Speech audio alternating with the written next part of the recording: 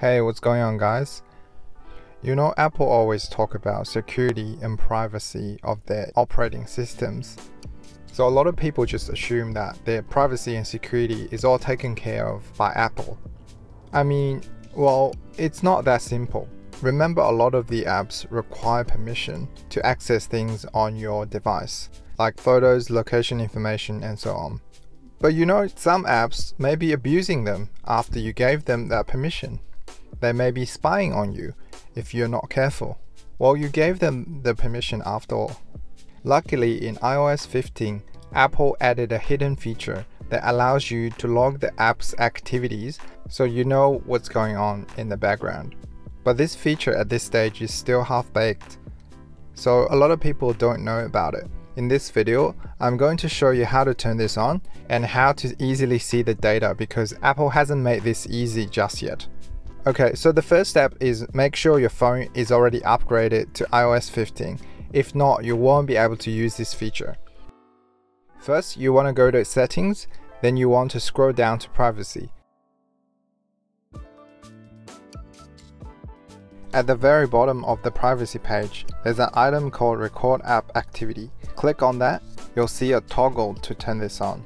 Basically, this allows iOS to keep a log of what your apps have accessed in the past 7 days. But note, it only starts recording when you turn this on.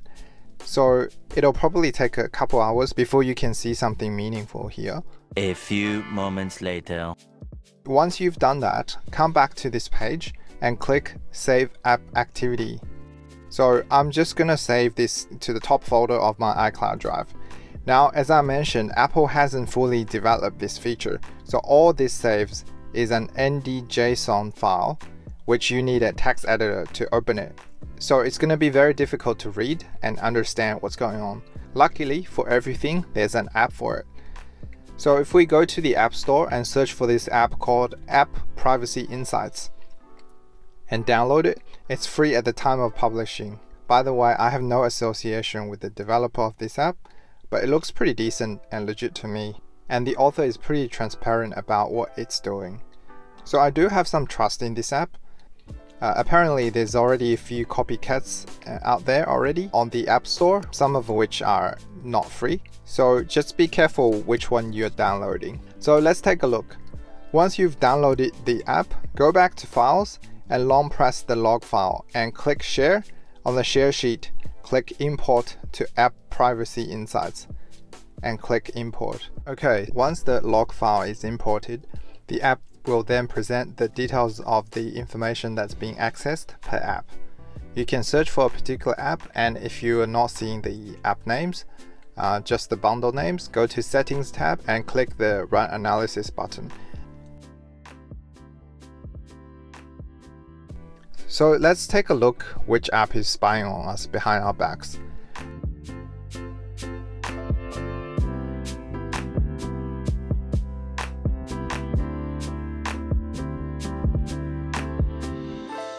Mostly the social media apps are the worst offenders. There's a few big name apps that were recently exposed to have been sneakily reading your photos data in the middle of the night. One of them is WeChat. The developer Tencent has come out and said they're using the access to preload photos to support a feature that displays a preview of your last saved photos, so it's easier to share. Well, whether you believe it or not, I suspect some other apps are doing similar things to improve the user experience, but it's really hard for us to tell what's really going on. So if you're really concerned about it, there are ways to restrict access for those apps. Some shopping apps have been found to constantly reading your photos or your location data, so do be careful and check what's going on. And if there are any apps that you don't actually use, but you've given them permission before, turn them off or delete the app altogether. All I can say is be careful, do not give permissions when it's not necessary. Turn it off when you just use it once to upload something or save something. You can also give access to a selection of photos if you don't use the app very often. So in the photos permission setting, there is a level of access where you can select a bunch of photos for the app to access specifically, but it is not very convenient to use. Let me know how you go. What are some of the shocking findings you have? I mean, most developers are probably less interested in your photos by itself. The photos may be used to uniquely identify you, or they may be used for some sort of analysis. But you may be surprised what they can do and how far they will go to do that. So just be careful out there. That's it for this video. Until next time. Peace.